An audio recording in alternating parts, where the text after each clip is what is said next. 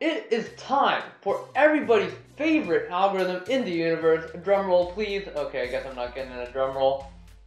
The sweep line algorithm. Bro, you guys have been asking for this one forever, and I have still not made the video on it, so I'm finally gonna make the video on it. And dude, I tried making this video 3 times, and I failed miserably the other 2 times. Hopefully this 3rd time's the charm. The reason why I had to redo it for this one is because this algorithm is actually really kind of hard to understand, and I wanted to explain it properly, okay? So, hopefully we do it right this time. Hello everybody, I'm Kara, and today we are talking about the sweep line algorithm. And no, that doesn't mean getting like a broom from your mom and like sweeping lines on the floor. That's not how it works. It's not that easy. Okay, to be fair, manual labor is very hard. I have not done a chore in my life, okay? But I have coded algorithms, so this should be kind of fine? Should be fine. So once again, sweep line is not exactly an algorithm, right? It's basically a technique that you use to solve problems, but the best way to learn these kind of techniques is just to go through a ton of examples. So we'll start with simple, we'll get to the more complex stuff. Okay, so basically you use sweep line whenever you have points in the Cartesian coordinate plane, okay? Like whenever you have xy coordinates, the first thing you should be thinking about is sweep line. So let me just go through a very simple example of how sweep line makes problems a lot easier. So let's say we have this group of dots and we want to split it up into 4 quadrants such that we split it up as equally as possible. So you can see we took 8, we split up exactly into 2, 2, 2, 2. And by the way, just so the problem is not like impossible, we're going to make sure the lines are always vertical and horizontal. So this was kind of easy to split up, right? We had everything's equal, but what happens if we only had 1 in this?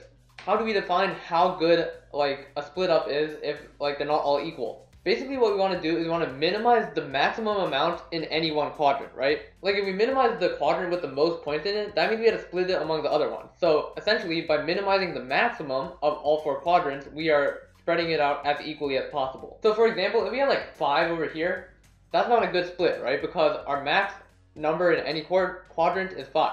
But what we can do is we can split it like this, we can split it like that, and now we have 3, 3, 3, 1. Which is a much better split than having 5 clustered into one place. Okay, so now we gotta start thinking about the algorithm we use to solve this. So you might be saying, why don't we try the brute force solution, because that is the smartest thing to do. Always try the brute force solution first. Now honestly speaking, you should always try the brute force solution just to understand how to solve a problem. But we gotta be smarter, okay? Brute force is disgusting. So brute force is literally just trying every single possible pair of lines. You try like this pair of lines, okay, that gives it like 5 in this, that's kind of bad. We try this pair of lines, that's 4 in there, that's not good. Over here, 1 in there, 4 in there, this still sucks, god dang it. So you can see, right, this is gonna take forever because we had to like try every single possible horizontal line and we had to try every single possible vertical line. And basically, it doesn't really matter if like a line is here or a line is here, right? Like it only matters which 2 points it's between. So that basically means we have to try n lines over here, if n is the number of points, like n horizontal lines, and n vertical lines. So that's essentially an n squared algorithm. And then for each pair of lines, we gotta count how many is in each quadrant. So that's n cubed. Holy moly, that is the suckiest algorithm I have seen in my whole life. So how do we make this better? So essentially my way of approaching a problem is you do the brute force solution and then you look at what is being repeated. Are you redoing any work? So the first thing you might try to make this a little bit better is just like, oh, why not just like split it straight in the middle, and then we'll be good. But what happens if the example is like this? Then if you do in the middle, you get 3, 3, which is not bad I suppose, but you could do better if you just do that. So that's not gonna work, okay? Your O of 1 solution is not gonna work, god dang it. So there's no obvious rule for deciding where the line should go, so essentially we do have to try every single pair of lines. But is there a way we don't have to like recalculate which points are in each quadrant? And the answer to that question, as you probably are expecting by now, is yes. So let's say we have like this split right here, right? These are the 2 lines we chose. We have like 5 in this quadrant and 1 in this quadrant. Then if we shift over the vertical line, right? Only 1 point changed quadrants, right? Literally only this point moved from this quadrant to this quadrant. So why the heck are we wasting time going through all of the other points and seeing which quadrant they are if they didn't even change? So clearly we were redoing work, so this is the place we gotta optimize. And then if we move it over another time, right? Only this one moved. So you gotta get the pattern, right? Basically, if we move the line from left to right, only 1 point is going to change at a time. But if we do just jump randomly, like if we just randomly change our like cross to be over here, now we lost all the information we used to have, so you'd have to start over from scratch. So you can see by doing it in a certain order, we were able to save a ton of computation. So essentially what sweep line is you're literally sweeping a line from left to right. In technical terms, it's basically sorting the points by x coordinate and then moving through them from left to right. So exactly, right? We sorted these guys by x coordinate. we start at the leftmost guy and put it between the leftmost guy and the second to leftmost guy. Then we move it over to this guy and this guy. Then we like move over to this guy and this guy, and we just go through it in order of x coordinates. And now we have an n squared algorithm because we don't have to recompute every single time. We essentially fix the horizontal line, right? We start at the leftmost vertical line. We count how many in each quadrant, and then we just move it, and we only had to check one thing that changed. So let us just code it up to make this clear. So I already wrote up the starter code. So basically we have our int n, which is the number of points. We have our pairs of x, y coordinates for each of our points. Then we have a four-way maximum just because you had to find the maximum of all four quadrants, right? I didn't want to like do this every single time I wanted to do that, so I just wrote my own function. And then this is just going to be our answer, right? Like, we want to find the minimum of the maximum, right? So we had to keep track of our original minimum and then slowly get the smallest one each time. And then you just read in all your points. So now let's actually write the algorithm. So the first thing we got to do is we got to sort our points. All we got to do that is we do sort points, points plus n. And that'll automatically sort it by x coordinate because that's the first in our pair. Then we got to go through each of the points. And now we got to fix our horizontal line, right? So we're going to do for int I equals 0, I is less than n, I plus plus. Let us look how long this for loop has to be, right? Putting your line over here doesn't really make sense, right? Because it's always just going to be better just to put it here. There's no reason why it would not be better. So essentially, we could either be here, here, here, here, or here, which is essentially n minus 1 lines. So we only had to do the for loop n minus 1 times. Okay, then what the heck is a y coordinate of this line, right? Basically, we could say that anything above this point is above the line, and anything below or equal to this point is below the line. So we'll say int y is equal to points I dot second. And now we had to compute the leftmost vertical line, right? Because we had to first compute the leftmost vertical line, and then we could keep changing 1 each time we move it to the right. So for int j is equal to 0, j is less than n. Also, what we got to keep track of is we got to keep track of how many are in each quadrant, right? So we got to have an int upper left equals 0, upper right equals 0, lower left equals 0, lower right equals 0. And now we just had to check which quadrant each of the points is in. So if our point j dot second, which is this y coordinate, is greater than the y coordinate of the line, meaning it's above the line, that means it's in one of the upper coordinates, upper quadrants, right? Then if our x coordinate, our first, is greater than x, then it is in the upper right. So we do ur plus plus. Otherwise, we do ul plus plus, and then else we do same thing, ur plus plus, else ul plus plus. Okay. Essentially, we're assuming that the lines cannot be on a certain point. That's slightly more complicated, but it shouldn't be too hard to figure out on your own. Alright, so now we've fixed our horizontal line, we found the leftmost line's values, now we had to shift it over, changing 1 each time. And since there are n minus 1 lines to go through, and we already did the first one, we had to go through n minus 2 more. For into j equals 0, j is less than n, j plus plus. Actually, we could just do j is equal to 1, and it goes to n minus 1. So our line starts here, right? So the first time we want to move our second point, which is j is equal to 1, from here to there. So if our j's point is above the line, then we want to move it from upper right to upper left. However, if it is below the line, then we want to move it from lower right to lower left. And also, if we find a better version, we want to print it out, okay? We don't want to just leave our mi as 10 to the 5. That is so lame, okay? So essentially, we got to do mi is equal to min of mi and the max of ul, ur, ll, lr. Essentially, it's taking the max of the 4 quadrants and taking the min over all possible lines. And then we got to do that inside here too. Okay, and then at the very end, we just got to see out mi.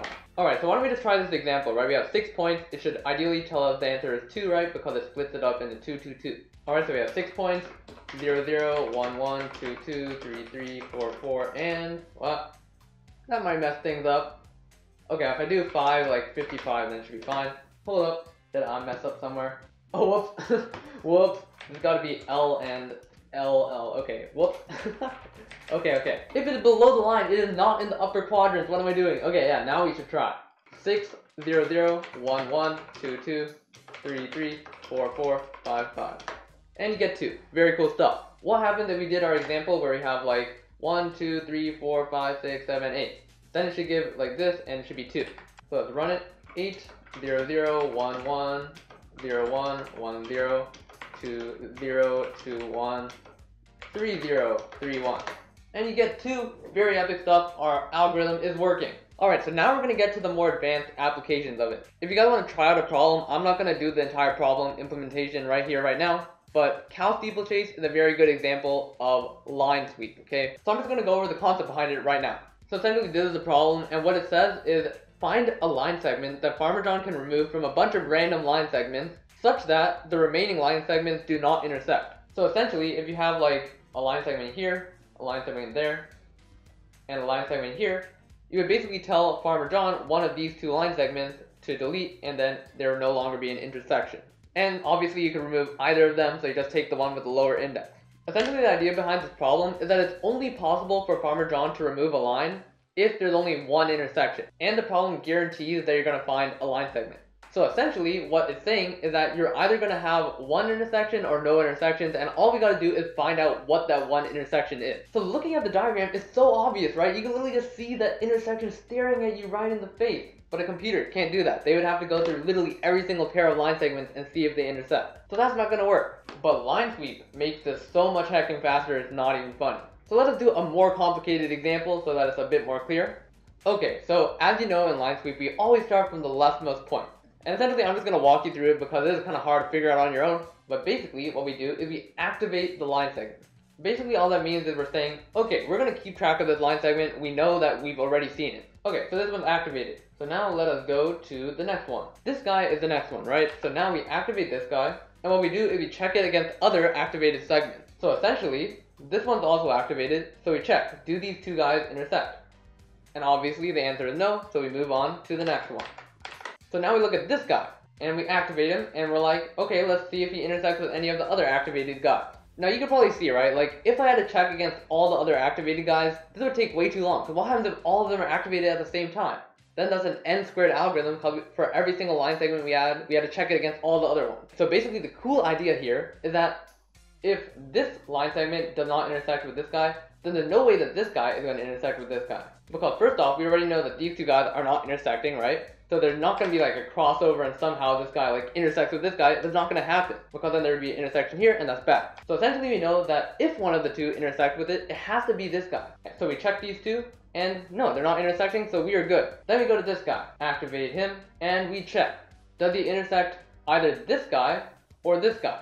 Because we know that this guy isn't going to magically cross over because we know that these two guys don't intersect. So we check against this guy, not intersecting. We check against this guy, not intersecting. And then we move on to the next one, and then it's this guy. We check against this guy, we check against this guy, not intersecting. Alright, so now we're getting to some of the endpoints, right? Some of our line segments are ending. So whenever we get to an endpoint, well basically what we do is we deactivate it. So now this guy is going to go back to being black, and we check above and below again. So this guy is the only one adjacent to it. So these guys still don't intersect. We are still good. Our next endpoint is going to be this guy. Check him against the guy above him, that's directly above him, that's activated. And we say no, they're not intersecting. The reason why we only have to check the activated ones, because if it's not activated, they're never at the same x coordinate. So essentially we only have to check these activated ones. So this guy's fine. We go to this one. The only activated guy who's adjacent is this guy. So this guy does not intersect. Deactivate him. But now, what we gotta do is we gotta activate this guy. And you can see, we don't immediately detect the intersection, right? Because this guy is the adjacent one, and they don't intersect. And then we go over to this endpoint, and we're like, okay, it's over. Let's deactivate it, check against this guy, check against this guy, and still no intersection. However, we finally detect the intersection when we disable this guy. So we go over here, we disable it, we check it against the activated dude, and they intersect. So finally, we have found our intersection, we have solved the problem. Alright, just to explain how the activation and deactivation work, a segment is only active if you're within its x-coordinate, right? So from here to here, this segment over here is going to be activated. From here to here, this one's going to be activated, and so on. And quite clearly, two segments can only intersect if they're active at the same point, right? Like they both had to be active at the intersection point, which is why you only have to check the activated one. And you can see, right, just by moving from left to right, we are able to keep track of which ones are activated just by using a set, and that takes log n time for insertions and deletions. So if we want to mark something as activated, we just add it to the set. We want to mark something as deleted, we delete from the set. And we know that each one can only get activated and deactivated once because we're going from left to right. It's pretty big brain. Unfortunately, I don't have time to code it for you guys because the implementation for this problem is super heckin' long. But the hard part about implementing this is not actually the sweep line algorithm. The hard part is like finding if two lines intersect, like finding which lines are adjacent to it, that kind of stuff. Honestly, there's like a ton of tutorials for that online, but essentially I just wanted to talk about the sweep line algorithm itself. Also, let's just talk about one more cool application of this. Essentially, what if you have like a ton of rectangles, right? And you wanted to find the union of their area. Well, you might be a math guy and you're like, hey, I know this. You just add up all the sums of the rectangle, then you subtract out the common area. We're good. Principle of inclusion, exclusion. I'm so good at this game. But first off, you could have n squared of those intersections, so that's like already bad, okay? And then second off, you could have like triple intersections, right? One of the 3 of them intersect, then you gotta add back in. One of them you have 4 of them, then you gotta subtract. Then you have a 5-way intersection, then you gotta add again. This sucks. So essentially, principle of inclusion, exclusion will not work here. So how do we make it so that there is no overlap between these rectangles? For that, we use line sweep again. So why don't we just draw a bunch of vertical lines, right? Wherever there's some important points, right? And holy moly, we already divided this up into rectangles that are disjoint, right? See, we got this rectangle right here, we got this rectangle right here, this rectangle right here, this rectangle right here, and this rectangle right here. And there's only at most 2 ends of these rectangles. So this is a pretty sweet deal, not gonna lie. So essentially, all you gotta do to solve this problem is you sweep from left to right and add up each area. So the height times the width, distance between the 2 lines, you get this area. Same thing for this area, same thing for this area, so on and so forth. And just by going from left to right, you could do this in n squared time. It's pretty good. Now honestly, you can do even better, okay? So if you're an advanced coder, I'm just going to explain how to do this like even better than n squared. So the tricky situations happen when you have like a rectangle here, a rectangle there, and a rectangle there. Because your height originally starts like here and here, right? So it's this height plus this height times this width. However, when you add in this rectangle over here, right? It increases the height to this entire thing. It's not 2 separate heights. It joins them together, and now you have this entire thing as your height. So in the n squared version of this algorithm, you would literally have to recalculate the height every time you reach a new line, and that would take a long time. But if you just use segment trees, right, you check this segment, segment, segment, all these segments, and just as you go through each rectangle, you activate each segment. So originally these 2 segments are activated, then when this guy comes in, this segment gets activated too, and then when these 2 stop, we basically only deactivate this segment and we deactivate this segment. And it only takes n log n time. And this is only possible if you order your points go from left to right. The whole premise behind sweep line is just ordering your points and going from left to right. Alright, if you didn't understand any of the more advanced implementations, don't worry about it. Like, the main thing you gotta understand about sweep line is how it works. Like, whenever you approach a geometry problem, just always sort your points and see what happens if you go from left to right. Alrighty, thank you guys so much for watching. As always, if you enjoyed the video, leave a like and subscribe for more. It took me a while to make this video. Sorry about that. But thank you guys for watching again, and see you guys next time.